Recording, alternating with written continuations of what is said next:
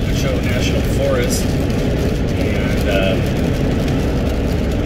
there's I don't know, about a little bit of snow on the ground.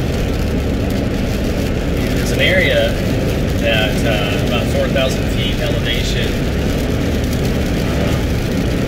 Normally would get a lot of traffic on this major highway, but due to the snow and the time of the year, there wasn't nobody there. It was really it's real quiet.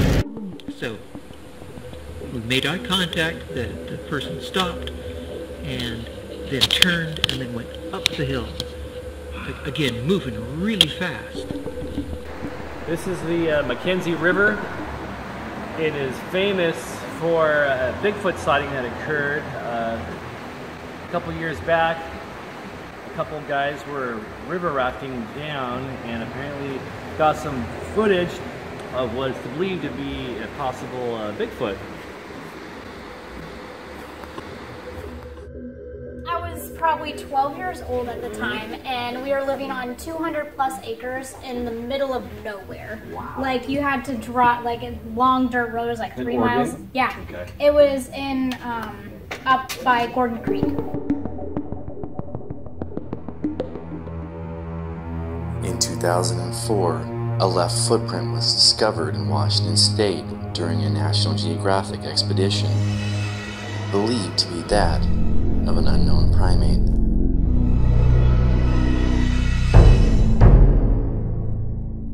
You see that? Oh, right there? I see it, yes. Now watch it. Now watch. We'll start it over. Now watch it. Now watch it. It'll turn. It's facing this way. It turns, faces us. It turns, and then right there. Watch. It'll turn and walk off to the left. And it walks out of frame. We didn't see that when we were there. Yes. Yeah. That is epic. Yeah. That's not a bear because like bears are more stocky. Yeah. Yeah, and when you zoom out on it, you can clearly, here, watch it again. You can clearly see the it walks upright on 2 legs. That's crazy. It's awesome. That's really close. I used to live in this place at the end of the road. The road dead-ended in this property that was, you know, private within the National Forest, and it was big acreage and in mountains. There was a walk that we used to go on, just out from the house and past the barn and along the fence and then up the mountain. The walk was called Teddy Bear's Picnic, and we went up to the Teddy Bear's Picnic little plateau, a picnic spot, and turned around and we're heading back down the hill. You know, moving along quiet. All of a sudden the dogs got real excited about something and they took off, diving off the downhill side, and they went down into the woods and disappeared. And, you know, that's normal. So I just keep on walking down the trail. But then all of a sudden, this person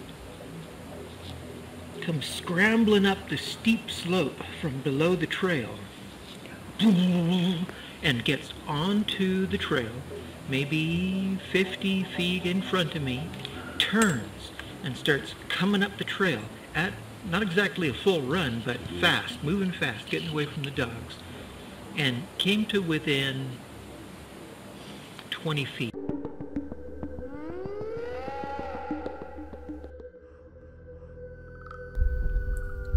There's a lot of credible people who claim to have had an encounter with a large unknown primate that walks on 2 legs.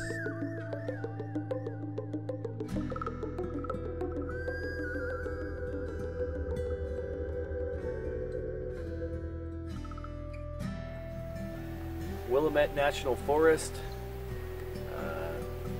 Got a little bit of fresh snow on the ground. Just walking for a little bit. People don't realize how rugged and vast the forest is throughout the Pacific Northwest. There's places out there that normal people just don't go.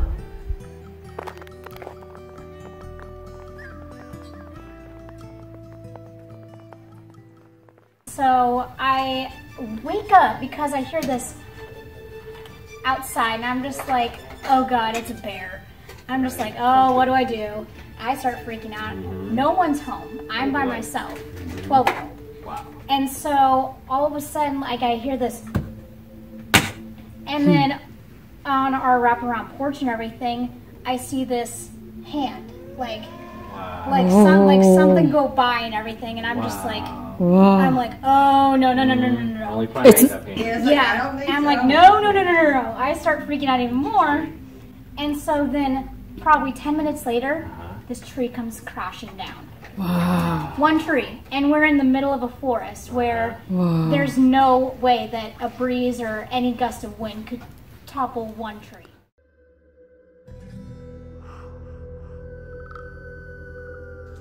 We set out towards eastern Oregon.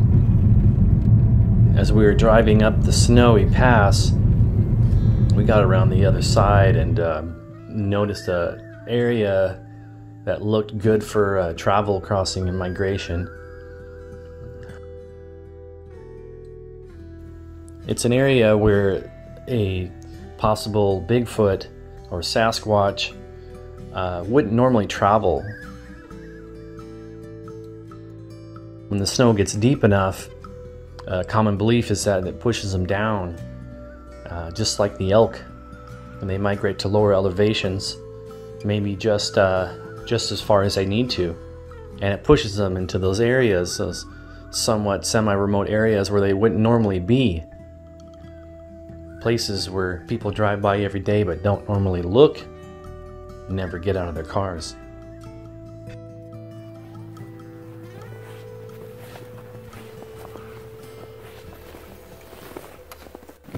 Okay, back up a little bit. Okay, so there's a little clearing here. As you can see, we already had a little forest creature come out of the woods and on up here. And if you look up here, there's a natural game trail that goes up in here, and a lot of animals use these for easy, quiet travel, and possibly even Sasquatch.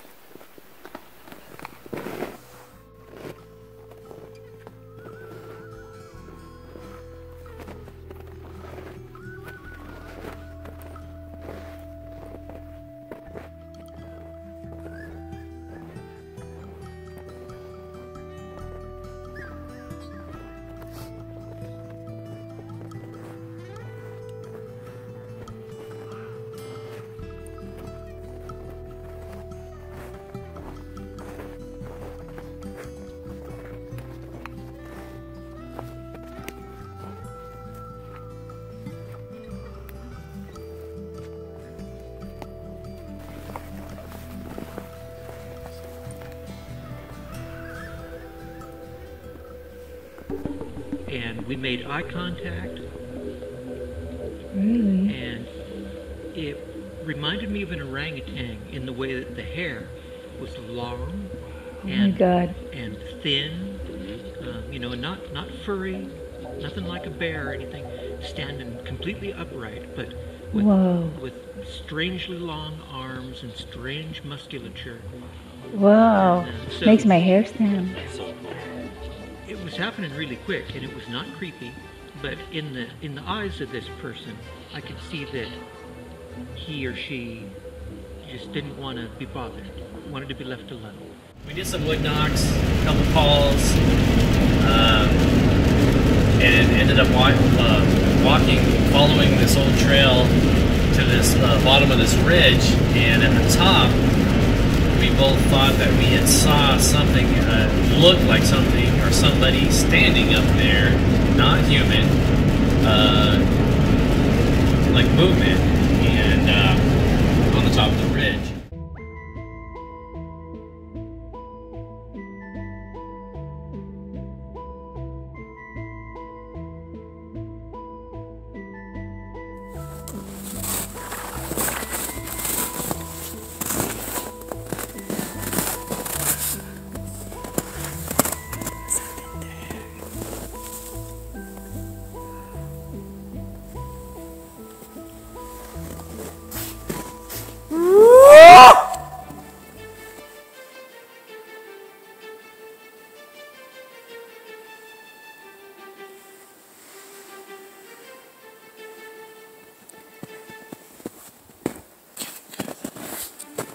zoom in on that ridge as much as you can atop that ridge line. I thought I saw something standing up there, right about in the middle of it. Somebody standing up there, something dark. Made eye contact, the person stopped, and then turned and then went up the hill. Again, moving really fast. Afterwards, the following day, we get back to the hotel and going over the footage, and we catch something that we recorded that appears to be, it looks as if it's like a large primate, if you will, or something that spins and looks at us and then turns to the left and then walks off in a hurry up the hill. It looks like it's walking on two legs. You can see the arms swing. We're in a remote location in Central Oregon. Just had some fresh snowfall, so it's real quiet walking, and we're in a pretty hot area. So we'll see what happens. We're gonna get in here a little bit, look for some prints, some tracks and signs, and who knows, maybe we'll kick something up. If you look up in the very back, you can see what looks like something spinning, looking at us, and then turning to its left and walking off into the forest on two legs. Whatever we captured with our camera was moving very fast, a lot faster than the camera was panning.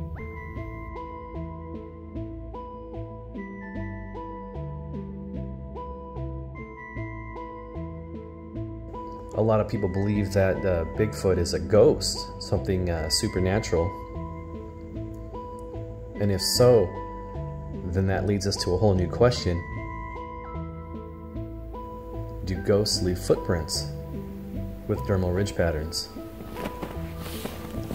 And that's a whole debate on its own. It's possible that with all this new snowfall, that it's pushing larger big game animals, including Bigfoot, down to lower elevations. So we're up here high on the high mountaintop area up here. It's kind of remote. Not a lot of people come up here.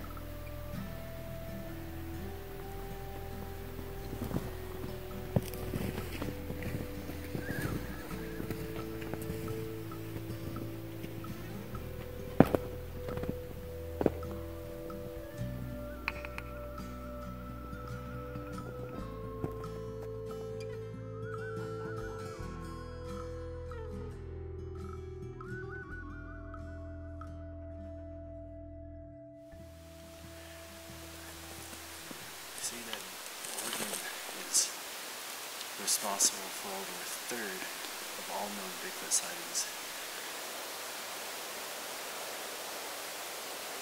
It's pretty cool.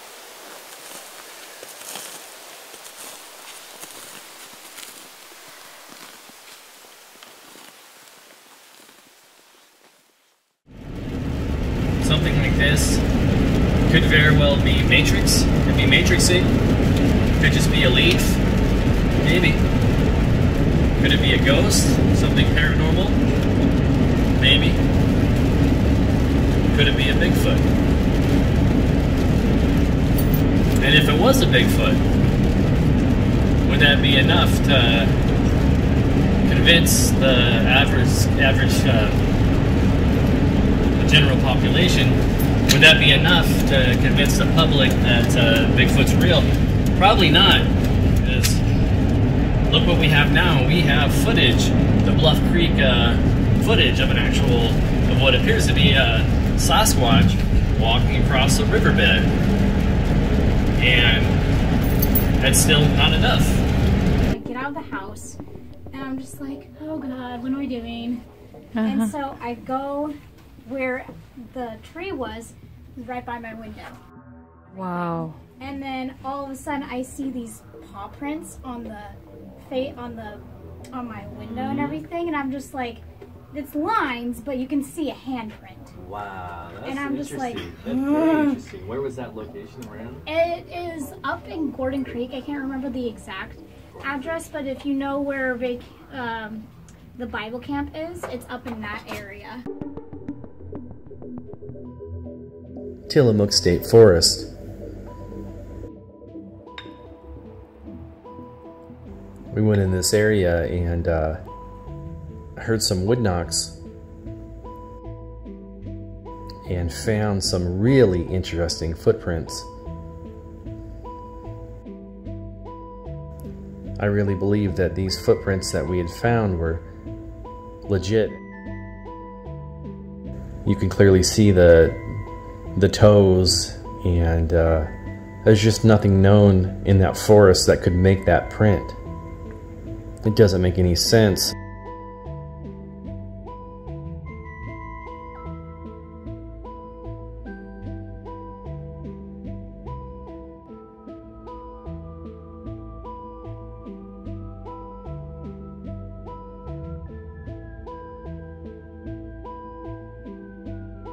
We found lots of different tracks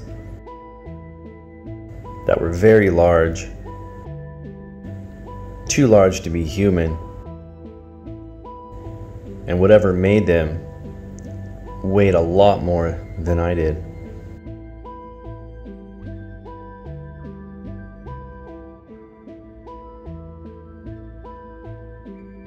And sticks that looked as if they were randomly arranged and placed in certain areas.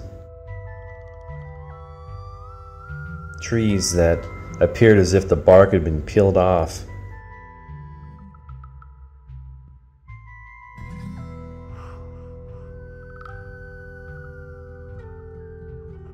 We also noticed trees that looked as if they were uprooted and pulled out of the ground.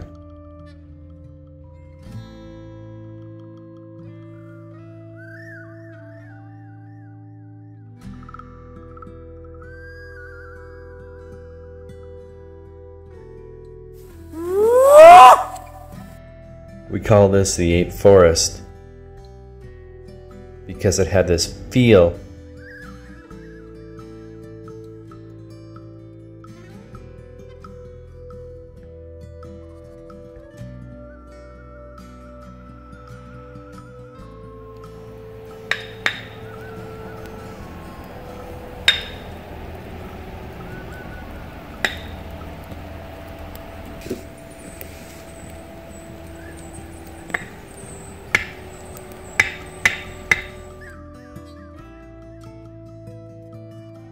There's so much area out there that still has yet to be explored.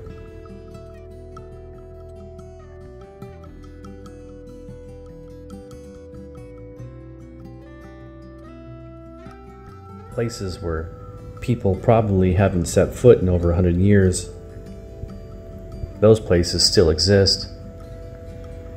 Yet when we get on our laptops and our sports cars, we seem to believe that every place has been explored. And it's just not the case.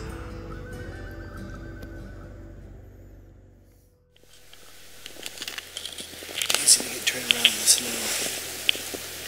Yeah, we see our prints, but if it starts dumping right away, we can cover the prints before we get back. So we gotta make sure that we're always aware of that.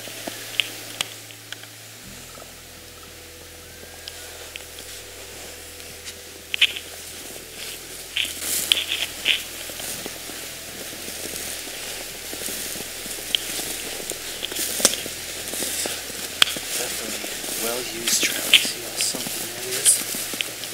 Something big has been using this regularly.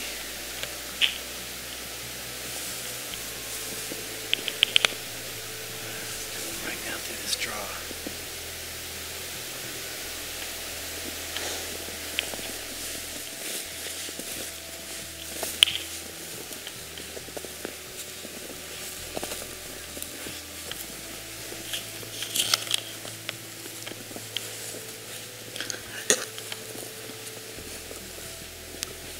It's all about getting out there.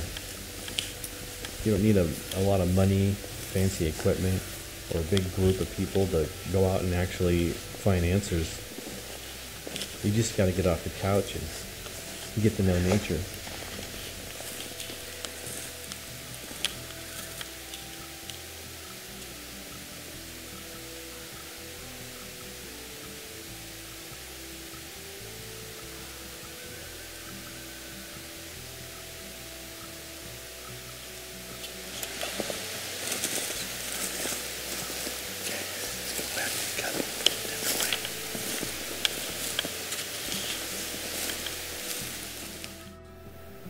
Neat little hike in there. We may have heard a couple things and possibly saw something standing up on the ridge. Just gonna have to check the footage and go from there. But we're gonna continue on. There's another spot up the road that we might go hit up. We'll see. Could this be a ghost? Maybe. Could this be matrixing? It's possible. Yeah, it could just, maybe it is just a leaf. Why aren't all the other leaves doing this? And why is it moving faster than the camera was panning? And if it is a ghost, that's a whole nother issue. But for now, the legend of Bigfoot remains a mystery.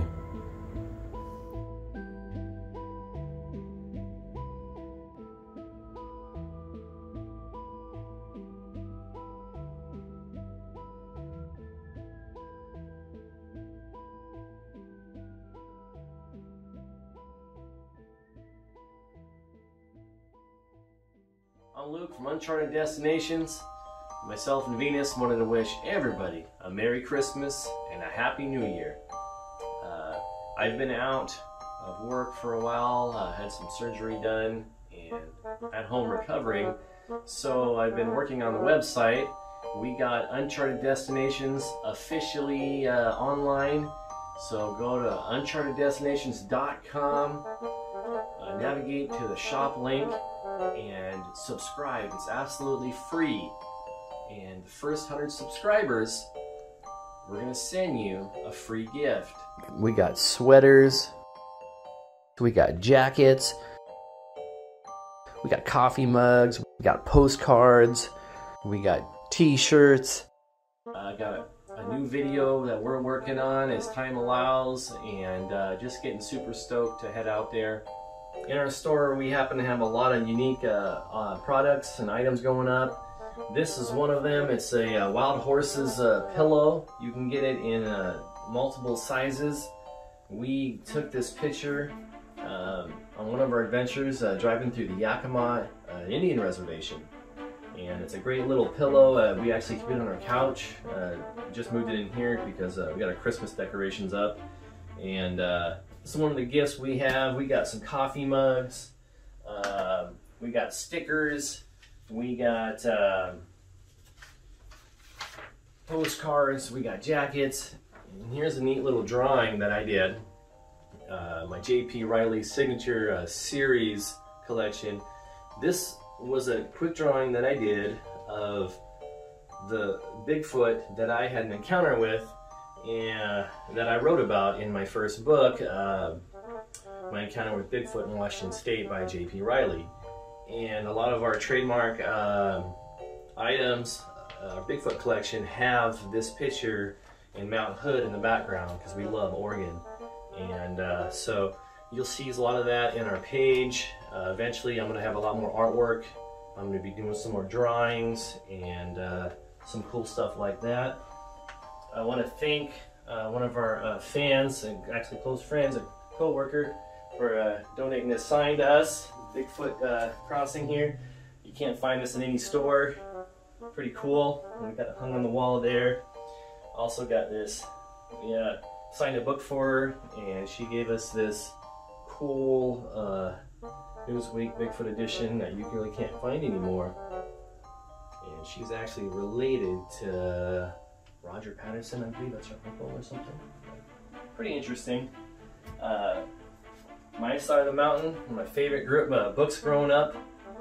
I loved it so much. I'm actually working on my own wilderness adventure series book called Echoes of the Forest that I'm hoping to finish up and have done soon. So I'll let you guys know as soon as that's done. This is my office. This is where I'll be working a lot more soon and getting a lot of projects done. So I'm wishing everybody, once again, a happy, safe New Year's. Happiness and wisdom carry you through. I'm Luke, that's Venus. You're watching Uncharted Destinations. So stay tuned, make sure you subscribe, and thanks for all your support.